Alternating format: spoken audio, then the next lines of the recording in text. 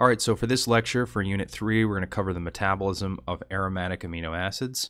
Aromatic amino acids are named as such because they have an aromatic ring as part of their structure, and the aromatic amino acids include phenylalanine, tyrosine, and tryptophan. Phenylalanine and tryptophan are essential amino acids that are required for protein synthesis. Tyrosine, on the other hand, can be synthesized by the body, so it's a non-essential amino acid. However, all three of these are used for the synthesis of biologically active molecules such as dopamine, norepinephrine, and then they can also be broken down into molecules used in gluconeogenesis. So the aromatic amino acids are very important because they contribute to a lot of biological functions. So this is a figure in your book that outlines the metabolism of phenylalanine and tyrosine specifically. So we'll start here with phenylalanine. Phenylalanine is converted to tyrosine, which is catalyzed by the enzyme phenylalanine hydroxylase, which requires tetrahydrobiopterin, or BH4, as a cofactor. And then if we look here at the diagram, tyrosine, through a series of steps, gets converted into homogenistic acid, which is then further converted into mallyl acetoacetic acid, which is catalyzed by the enzyme homogenisate oxidase, which is shown here with letter A. And then mallyl acetoacetic acid is converted into fumarole acetoacetate. And then fumarole acetoacetate is converted by fumarole acetoacetate hydrolase into fumarate and acetoacetate. And what's important about this is that the end product of tyrosine breakdown is fumarate, which can then enter the citric acid cycle and contribute to that. Now, if we're starting here with tyrosine, tyrosine can be synthesized from phenylalanine, so it's not an essential amino acid. And then it's used to synthesize dopamine, catecholamines, and thyroid hormones. Now, the first step in tyrosine breakdown involves being converted to hydroxyphenylalanine, or DOPA, and this is catalyzed by the enzyme tyrosine hydroxylase, which also requires BH4 as a cofactor. So you see that here, tyrosine gets converted into DOPA. Now, in this figure, we've indicated where this pathway stops depending on which tissue you're in. And the reason the pathway would stop is because the particular tissue doesn't have the enzymes to catalyze the next steps in the reaction. So if we're in skin here, DOPA can be converted into melanin, which is the pigment in skin, by the enzyme tyrosinase. Now, if we go beyond skin to include non-nervous peripheral tissue, so any tissue that's not neurons, DOPA is then converted into dopamine by the enzyme DOPA decarboxylase. So this is a small error in your book, and you should make sure that you just put the D in front of carboxylase here. So DOPA decarboxylase also requires vitamin B6 as a cofactor. And then a fun fact here is that DOPA decarboxylase is inhibited by the drug carbidopa, which is used to treat Parkinson's disease with the goal of decreasing dopamine. So if you're in non-nervous peripheral tissue, the pathway stops here. If you have excess dopamine, it gets converted into homovinylic acid. Now that when you expand to include neurons and nervous tissue, dopamine is converted into norepinephrine, and this is catalyzed by the enzyme dopamine beta hydroxylase, which requires vitamin C as a cofactor. Now, in most neurons, such as in peripheral nerves, this is the final step of the pathway. You end with norepinephrine, and it's used as a neurotransmitter. And in these tissues, excess norepinephrine is converted into normetanephrine by the enzyme catechyl O-methyltransferase, and then normetanephrine can be further degraded into vanillomendylic acid, also known as VMA. And then the last step of this pathway, which is mostly contained to the adrenal medulla and maybe some neurons, but mainly you want to think of this as just the adrenal medulla. This last step where norepinephrine is converted into epinephrine is catalyzed by the enzyme phenylethylamine N-methyltransferase, and it requires methylation from S-adenosylmethionine, SAM, which we've talked about in some previous lectures. SAM essentially is a methyl donor. That's how you want to think of it. And this enzyme that catalyzes this reaction, phenylethylamine N-methyltransferase, is actually stimulated by the hormone cortisol. Now remember, cortisol is secreted in response to stress, and so that makes sense that if you're stressed or you're very nervous about something, you're gonna have what is casually known as an adrenaline rush, and that's where you would secrete cortisol, which would then stimulate in the adrenal medulla the synthesis of epinephrine and norepinephrine. When you have excess epinephrine, it's converted into metanephrine, which is also degraded to VMA. And clinically, what's important to know is there's a rare type of tumor that can be found in the adrenal medulla known as a pheochromocytoma, and one of the ways you diagnose that is you actually measure urine levels of VMA. And then also urine levels of VMA can also be used to diagnose another type of tumor called a neuroblastoma as well. So definitely be aware of that as well. That's why we've included these degradation products, because those can come up as test questions for those particular tumors. So tryptophan is used to synthesize niacin, which is a form of vitamin B3. It's also used to synthesize serotonin and melatonin. So for serotonin synthesis in the brain, you start with tryptophan. It gets converted into 5-hydroxy-L-tryptophan, which is catalyzed by the enzyme tryptophan 5-hydroxylase. And then you take 5-hydroxy-L-tryptophan and convert it into serotonin, which is catalyzed by the enzyme 5-hydroxy-L-tryptophan decarboxylase, which requires vitamin B6.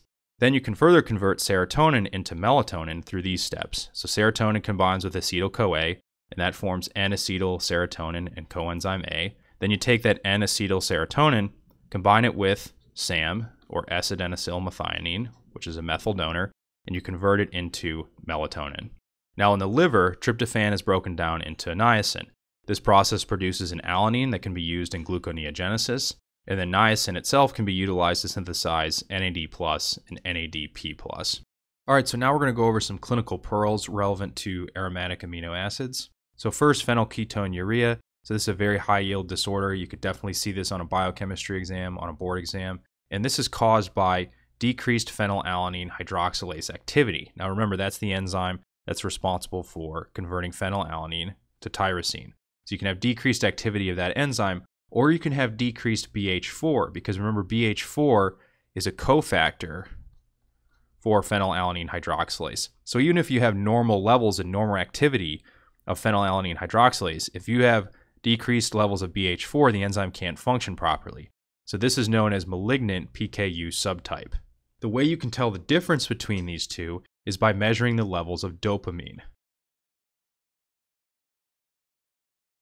And the reason for that is because tyrosine is converted to dopa, and then dopa is then converted to dopamine. But tyrosine converted to dopa is catalyzed by an enzyme called tyrosine hydroxylase. As we talked about, this enzyme also requires BH4. So if you're deficient in BH4, it's going to affect phenylalanine hydroxylase, and then it's also going to affect tyrosine hydroxylase. So you're going to have decreased levels of dopa and decreased levels of dopamine. And then also, if you have decreased levels of dopamine, you're going to have increased levels of prolactin, because dopamine acts as an inhibitor of prolactin secretion in the pituitary. And so this is a way you can distinguish between what is the exact cause.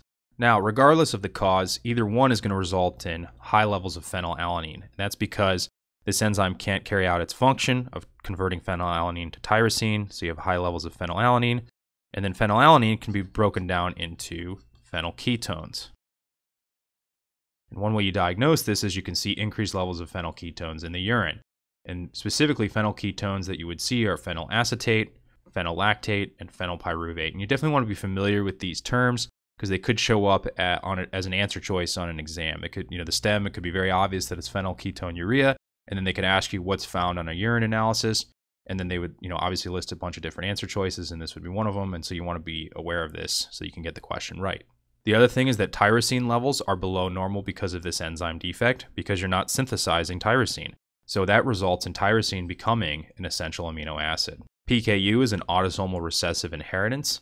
Now, the thing about patients with phenylketonuria is during development, they're actually normal because they can rely on the maternal phenylalanine hydroxylase. And so what that means is that clinically, it's really important for this disorder to be discovered very early so that it can be treated, because high levels of phenylalanine are very toxic.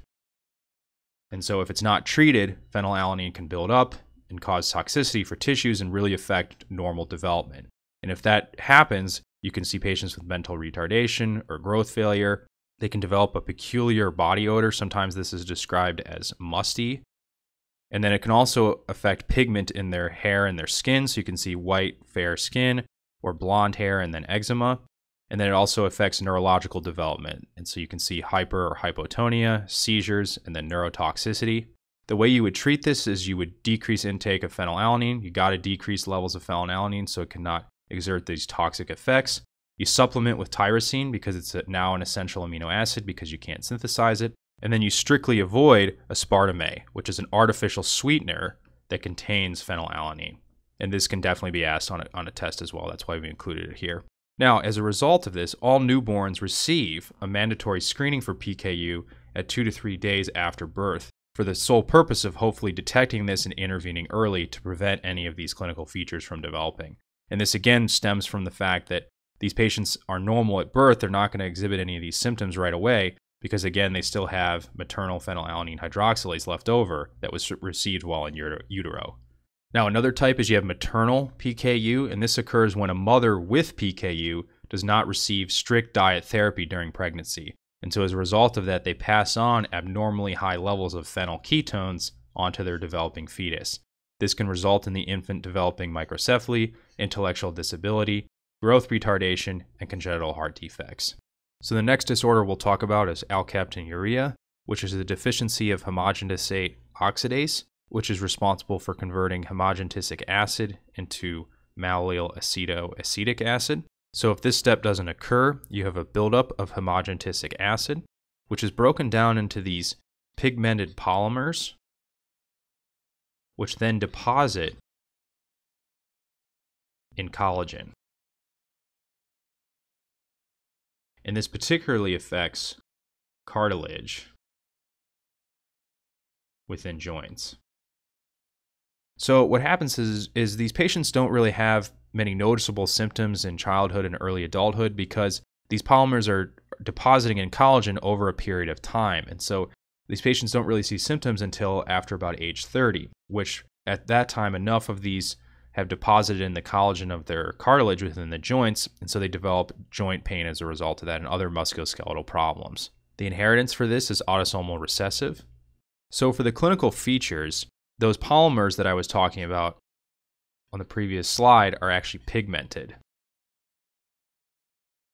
And they give connective tissue a blue-black appearance, which is called ochronosis. These pigmented polymers can also be deposited in the urine, which gives urine also that blue-black color.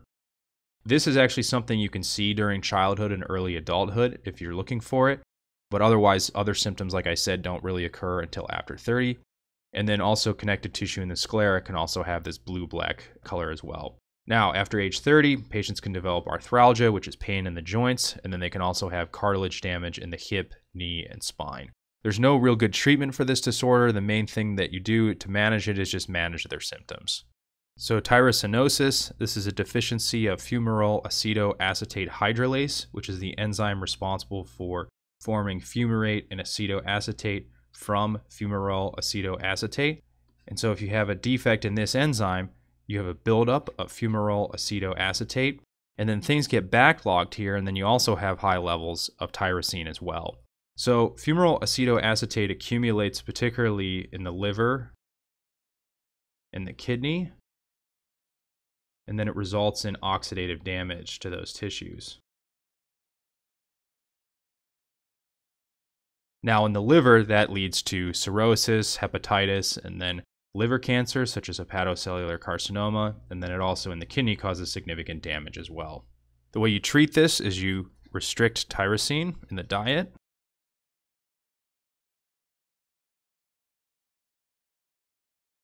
And then you can give this drug called nitisinone, which essentially blocks the degradation of tyrosine all the way down to fumarate acetoacetate, and so you decrease the accumulation of this, which can help protect against some of this oxidative damage. And then lastly here, albinism, which is caused by tyrosinase deficiency. And in the skin here, tyrosinase is responsible for converting dopa into melanin, which is the pigment within skin. And so these patients, as a result of that, they have decreased melanin, which results in an absence of pigmentation. And so that leads to white skin, pale hair, and pink eyes. And then that can increase the risk for skin cancer. Because remember, the pigmentation helps protect against the sun. So these patients are at increased risk of skin cancers as a result of that. All right, so that closes out our discussion of aromatic amino acids and their relevant clinical pearls.